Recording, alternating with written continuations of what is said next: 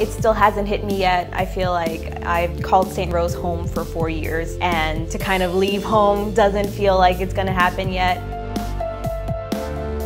Part of my experience here at the College of St. Rose has been the Army ROTC program. ROTC is short for Reserve Officers Training Corps, and in there I've learned a lot of leadership skills, a lot of military customs and courtesies, tactical skills, and after commencement I'll be commissioning as a second lieutenant.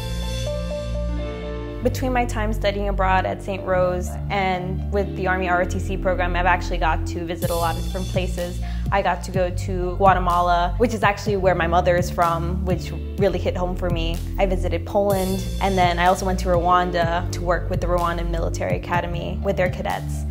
All these experiences have led me to see how other people do things around the world and getting different perspectives, which I feel that I can apply with all those lessons learned in my field in the future and throughout my future experiences.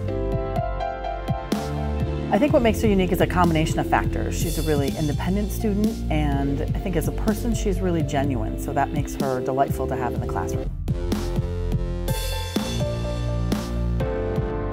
I feel a lot more prepared to take on whatever comes at my way, and I'm glad for the experiences and the friends that I've made here. I did it. I still can't believe it.